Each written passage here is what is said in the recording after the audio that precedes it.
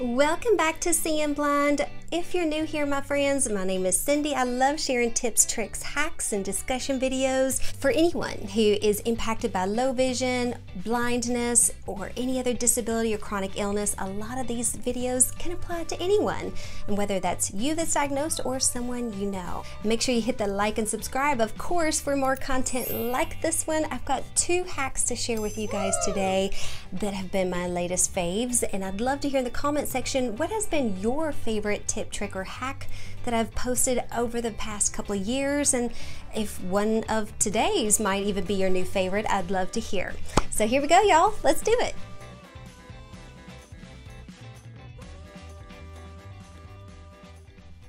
Number 1, this tip is for any kind of jewelry such as bracelets and necklaces, but as well as for any kind of technology cables or headphone cables, anything that really gets tangled up with itself or other things. This is a straw. It's a little bit wider diameter than your typical drinking straw, and I got a variety pack of different colors as well to help with just kind of different organization by colors in my jewelry drawer. What I do is I just feed the necklace. This is what I have in my hand right now. I just have this necklace chain through the straw, and this helps to keep it from tangling not just with itself but all the other necklaces and bracelets that I have in my jewelry drawer.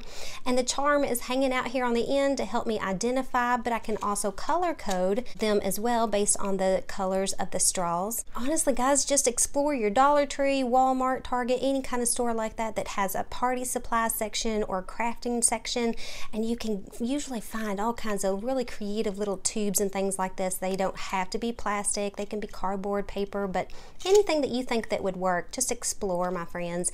This little hack right here has made traveling also so much easier. Number 2, make sure you're following me, y'all, over on TikTok and Instagram, because I've actually posted a few videos on this one already, but I wanted to share it with y'all just kind of all under one little umbrella hack tip here on my YouTube, because I think this is a great tip for any of my fellow parents out there or pet owners. So I have behind me a Tide Pod container, so it's kind of the hard shell plastic, and I have a prescription bottle, which I've already peeled the label off of and everything. But these are great because they have quite a nifty design to them, in that, for example, this prescription bottle, I can keep it on the child safety lock side. Whatever's inside, little fingers cannot get inside this thing. So like screws or any kind of needlework, storing cables inside, or it's anything small that could be chokeable or that pets might be getting into or little hands might be getting into.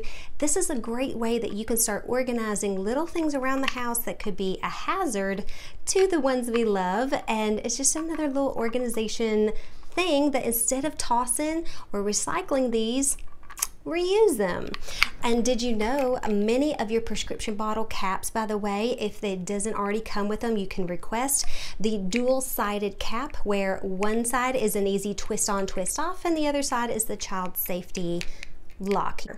The same thing goes with the Tide Pod containers as well. These are a hard shell, and I think could make an excellent organization system if you're a bit on the crafty side, which even as a blind mom, I love to do little crafts like this. We'll take contact paper, wrap it around them, and I'll encourage them to color them, design them, or we'll label them.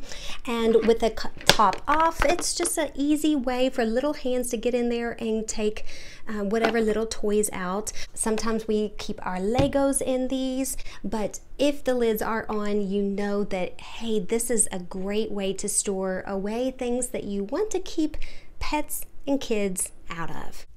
Thank you so much for making it to the end of this video, my friends. It always helps push the video in the algorithm so that more people can discover our little channel here. So thank you for your time. Hopefully these tips helped you today. Don't forget to like, subscribe, and hit that notification bell too if you haven't already. That's going to give you a notification when we do our live community chats here on the channel. And that's it, my friends. I'll catch you in the next video. Blessings to you and yours.